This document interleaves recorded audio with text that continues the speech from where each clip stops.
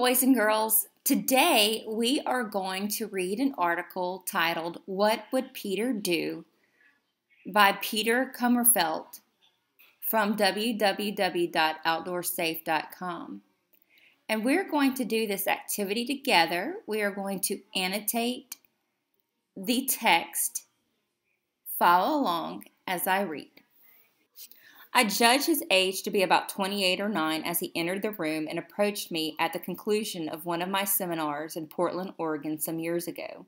The attendees had left the room, and I thought it a bit odd that someone would come in after all of the seminars were over for the day. "Can I help you?" I asked. "No," he answered. "You already have."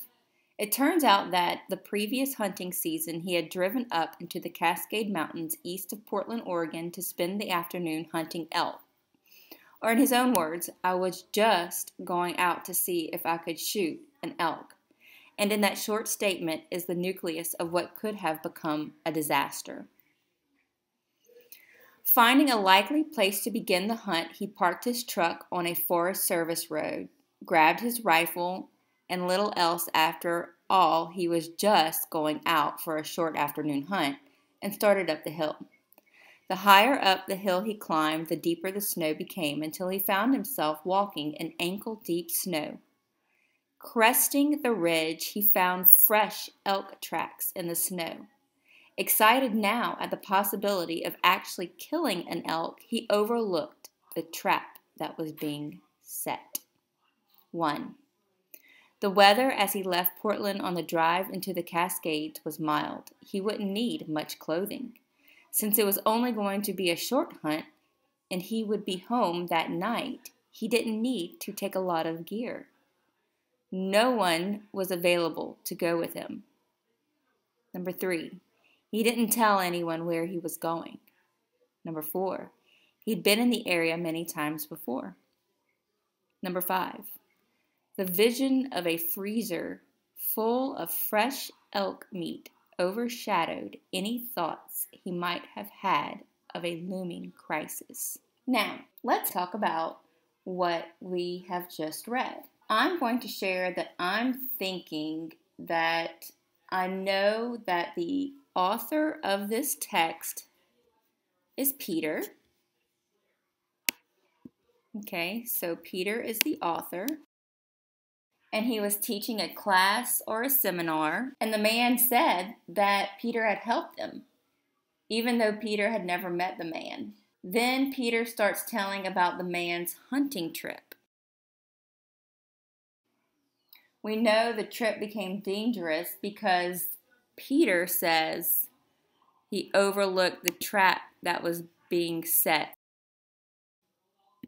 Then it lists the 5 things that were happening. So in this section, the main idea of it is that Peter is telling the reader about a hunting trip that a man went on that became dangerous. So you know what? I'm going to type my main idea for this section. Peter is telling the reader about a hunting trip that a man went on that became dangerous.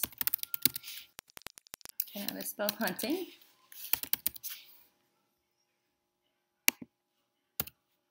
All right, so that is my main idea. And I'm going to put a star right here. Now let's find some supporting details. So I think some supporting details would be that the hunting trip took place in the Cascade Mountains east of Portland, Oregon. Okay, so I'm going to highlight that. Then I'm going to put he parked his car and grabbed his rifle. Okay. I'm also going to highlight higher up he climbed, the deeper the snow became. That's important. That is an important supporting detail. And I'm going to highlight he found elk tracks in the snow.